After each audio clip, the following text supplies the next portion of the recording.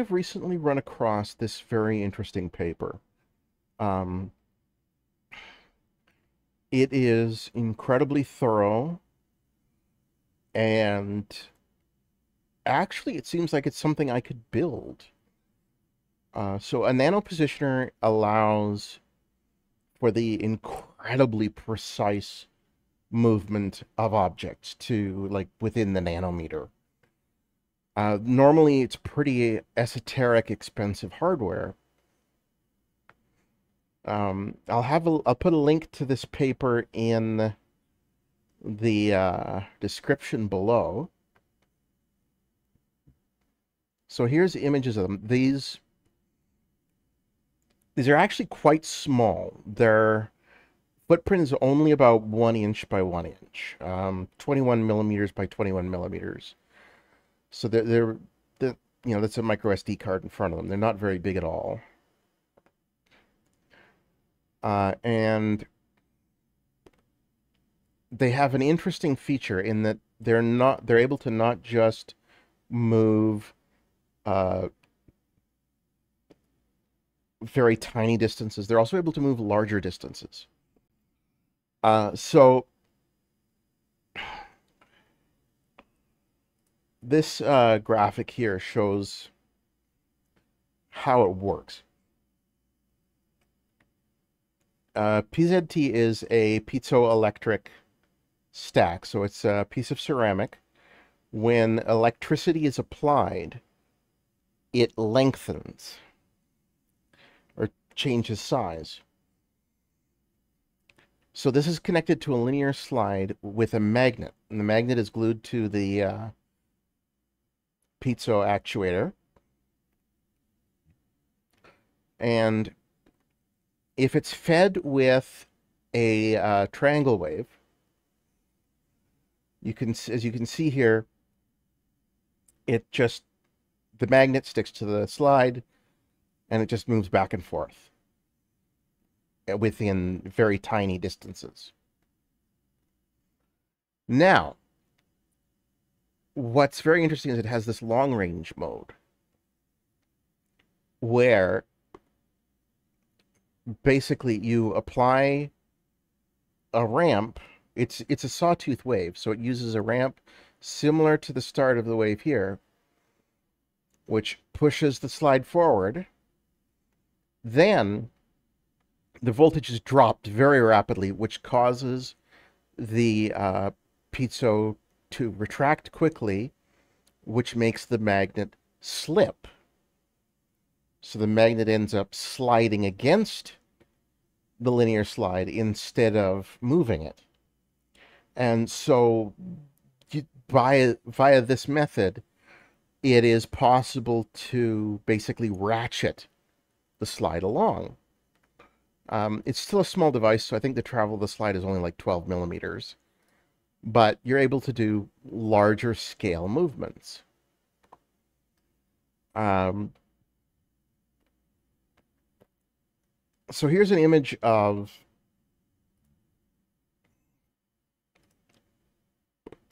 one of the horizontal axes. And so there's a connector. That's the piezo actuator, and there's the magnets. So basically, the piezo actuator is glued to the frame here, and then the magnets are glued to the actuator. So the magnets are able to move freely relative to this. Well, not freely, but they're able to move relative to the body when moved by the actuator. And there's the slide. And there's a plate that mounts on top of the slide.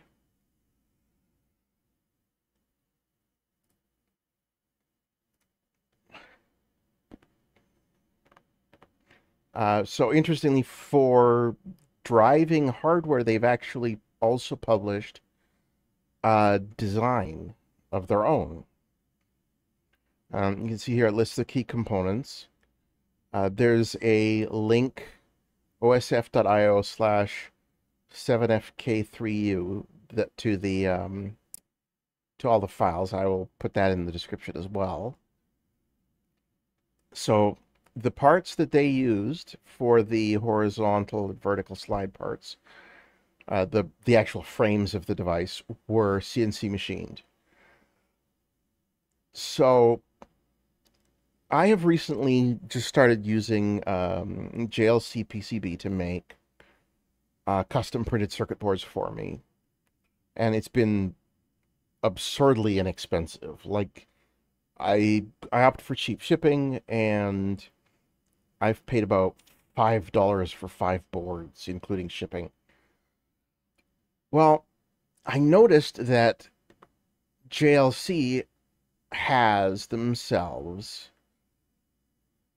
a CNC machining service as well. So this led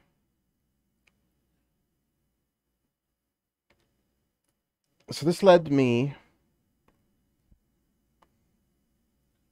to, try uploading, see about getting a quote for the metal base plate, and including cheap shipping, the total charge, $13. Well, now, I certainly couldn't make it for that price. Don't think I could 3D print it for that price if you take any account into the time involved. So I ordered it, and there's the production in progress. I think they estimate they'll be done by the 23rd of August. So we'll see when it arrives, how it looks. So the next step in components I need to acquire. So I'll scroll down here.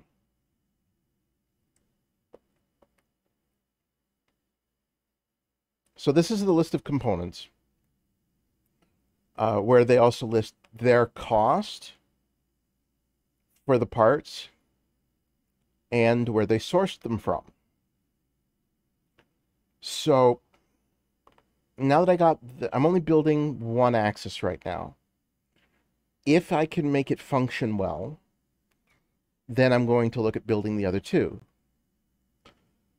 So I'm working right now on ordering this part right here, the actuator. That is this guy right here. Note the F, it's the thick coating variant. And the price isn't too bad. It's about $27. So I'm organizing things to buy one. And basically, like, you would glue that to the frame, and then the magnet would be glued there.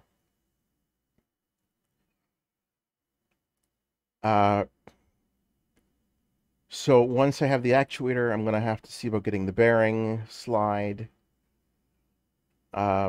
screws are not a problem. Magnetic, magnets can get anywhere. The SMA stuff can come from DigiKey. I've got an Arduino. And then I got to build the DAC board, which is this guy here. So I'm going to send, they've published the Gerber files in that file repository. So I'm going to send that off to, probably going to have JLC PCB make that one as well. And, yeah, so step one of building this, I am waiting for the arrival of the base plate. It's been CNC machined. And then I am going to be waiting, probably, I think sometime next week I might be able to order the piezo ceramic actuator. So I'm going to wait for that. As soon as I have an update, I will post another video showing where things are. Thanks for watching, and I hope you find it interesting, and try to build one yourself, because it's a really neat little device, and It is absolutely within the reach of a hobbyist to build it. All of the information, including assembly instructions and the design files and everything, is here. There's even like specific build instructions. So check it out. If you dig into it or you have any questions, give me a holler. Comment it down below. Have a nice day. Goodbye.